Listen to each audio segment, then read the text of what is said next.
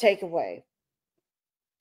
The biggest takeaway for me was understanding that it wasn't my fault, that it was never our fault that what happened to us in the first place, because we were programmed in my mind that it was that, or in our minds that that it is our fault because they are putting stuff to us, putting us down, and also you get the blame and all of that stuff. So my biggest takeaway from your program is that it's not my fault, and also going on self-discovery dates and journaling and breathing techniques, meditation.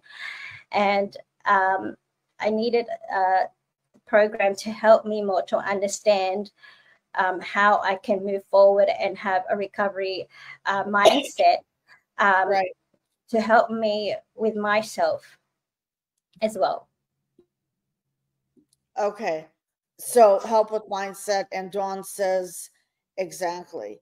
So, as far as the DV Circle membership movement, because I know that you were very interested, so